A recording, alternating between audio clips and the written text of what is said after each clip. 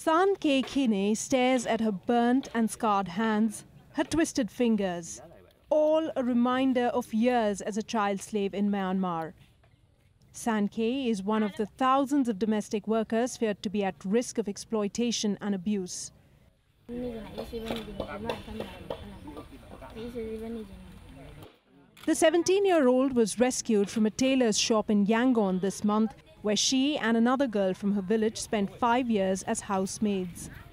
After years of failed rescue attempts by their families, they were freed when a local journalist alerted the National Human Rights Commission.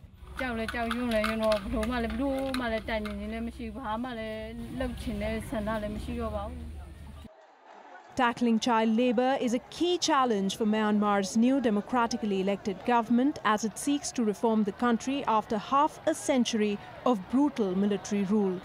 The impoverished country is ranked 7th worst in child labour globally, just ahead of India and Liberia.